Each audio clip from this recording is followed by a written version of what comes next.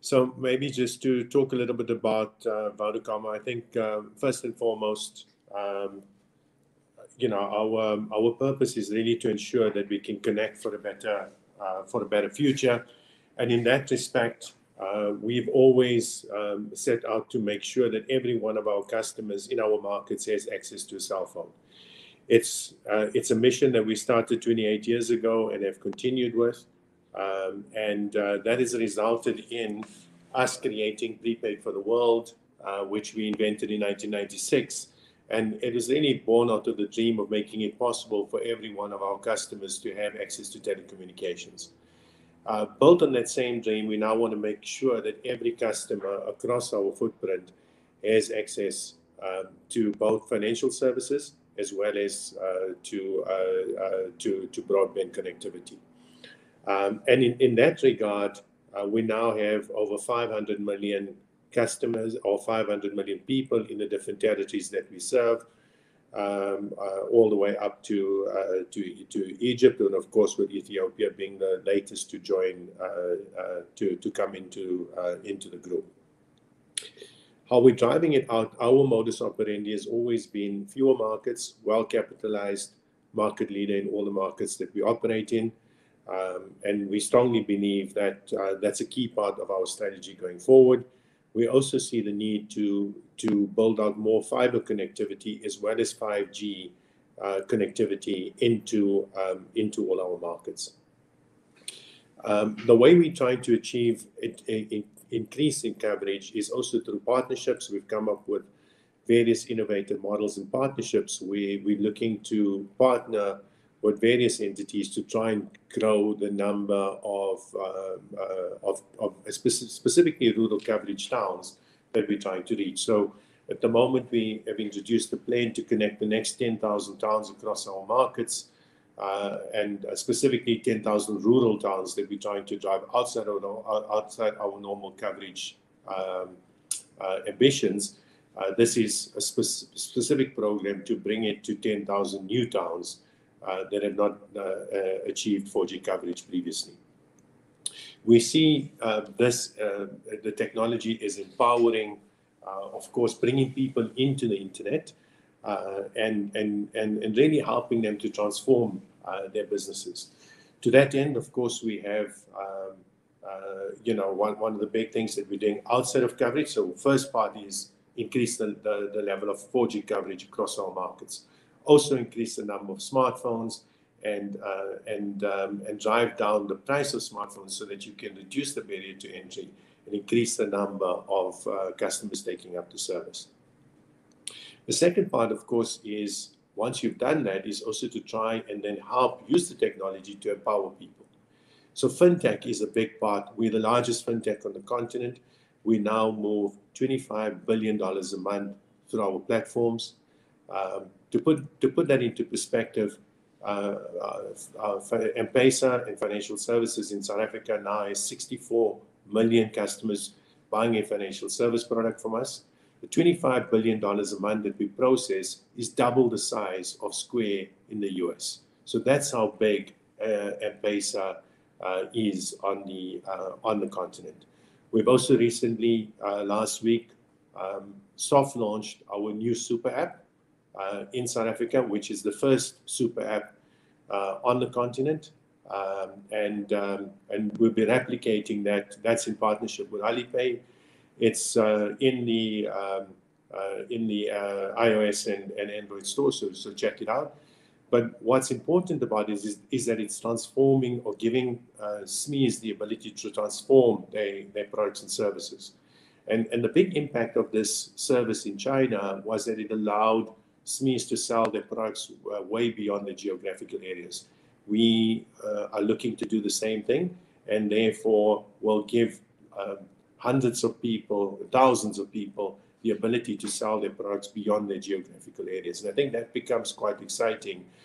And of course, coverage is extremely important for this, specifically because these super apps really work on access to data. So it's important that that we have the coverage out there for people to take full advantage of these services.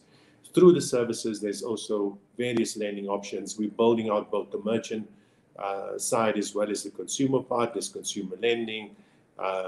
There's ability to do nano loans and so on. And I think in Africa, that's extremely important because, you know, we in Africa, the context is if someone doesn't have food, they need to take a nano loan, which will buy them over until the next payday.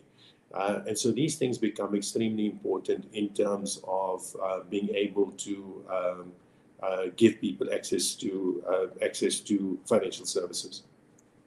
And so it's empowering to a large degree. Today we have 450,000 SMEs that are connected to our M-Pesa platform. We have our own point-of-sale services. We do invoice financing. We have the biggest trading platform in South Africa called Vodacom, where today we process over 250 billion rand of transactions. We're rolling that out across the continent.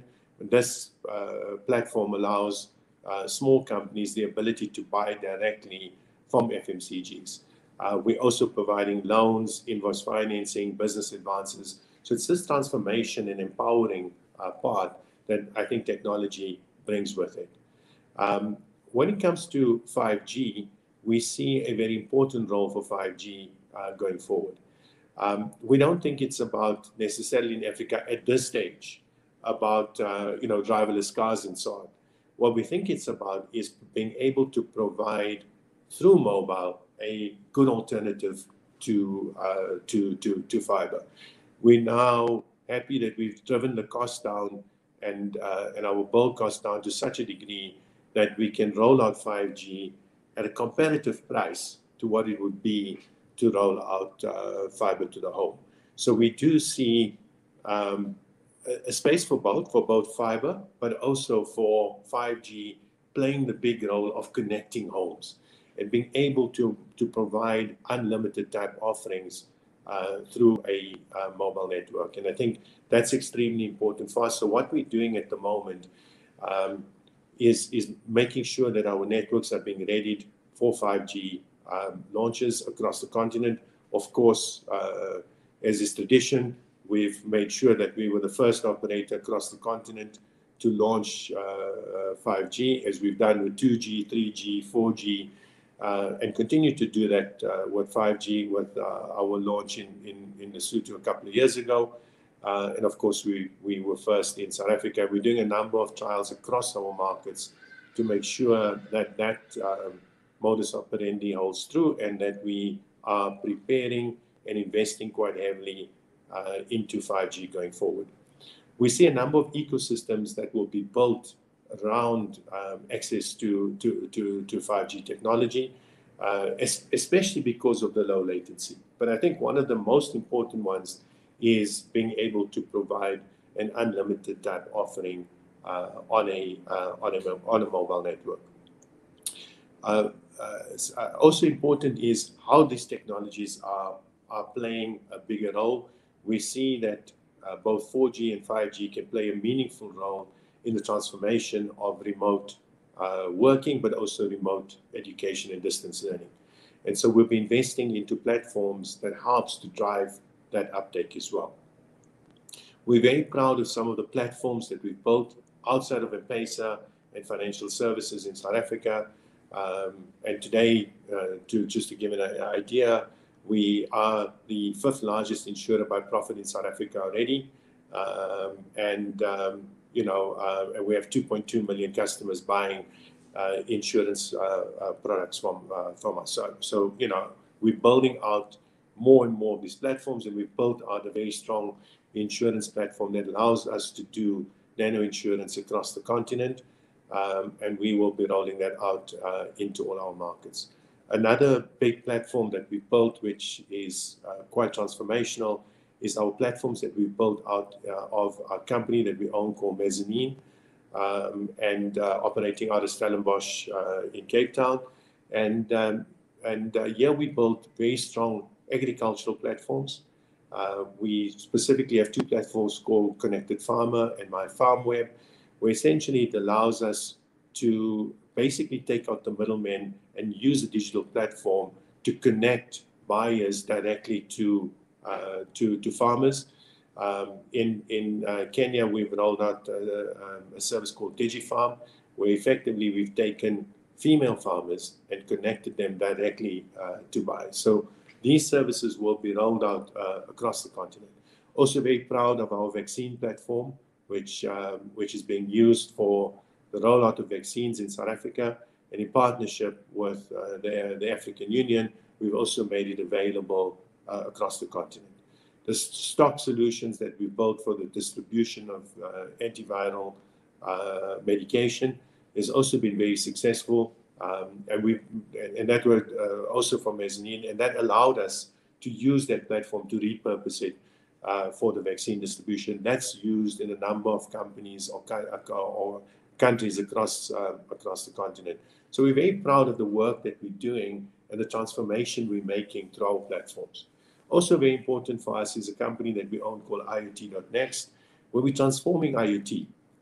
This was a little company that started out in South Africa that we invested into. We're now selling our services in California, in Germany, in the Netherlands, in the UK, and so on. It's become a nice unicorn for us. But more importantly, it's helping us to in environmental goals and driving and achieving our planet goals. Specifically because we can reduce consumption in a building or a base station by as much as 20 to 30% using the power of IoT coupled with AI and machine learning. And this platform that we've built is becoming extremely popular, not just locally, but internationally. And I think that's the importance of what technology can bring. It allows us to be able to transform lives, to make sure that we can drive both inclusion through access to telecommunications. We see ourselves as the sector of sectors where we need to be able to empower other sectors. And I think that's extremely important. So, and that's very much premised on us making sure that 4G coverage, 5G coverage is available across the continents. I think where we do need help is firstly encouraging parties, OTT players and so on to partner with us in this journey of trying to connect all of Africa and making sure that we can connect as many people as we can within the 500 million people that we cover today across the continent. We have a target that by 2025 we want to increase our customer base by at least another 100 million customers. So that's a clear part of what we're trying to drive, but also increasing our financial services customers and making sure that we can reach at least 100 million people through our financial service products and services. So I think a very important goal for us. So we encourage people to partner with us to help us with this goal of driving rural coverage. And in here we're inviting, of course, the developmental funders, but also the OTT players and the manufacturers and anybody else who's interested to help us with this transformation. We also invite different players to partner with us in using our different platforms that we've created so that we can make a more meaningful difference in empowering for the future. And then lastly, I think to regulators, a very important part and a very important plea is to get on with the allocation of spectrum. Spectrum is the lifeline of a network. Spectrum is the beginning of it all, where effectively, if you don't have access to spectrum, the ability to build 5G type services, become very difficult.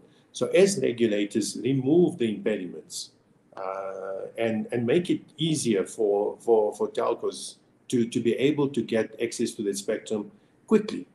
So one of the big things to drive 5G coverage is allocate the 5G spectrum early so that we can be there and develop as the ecosystems are rolling out, as the devices are becoming cheaper.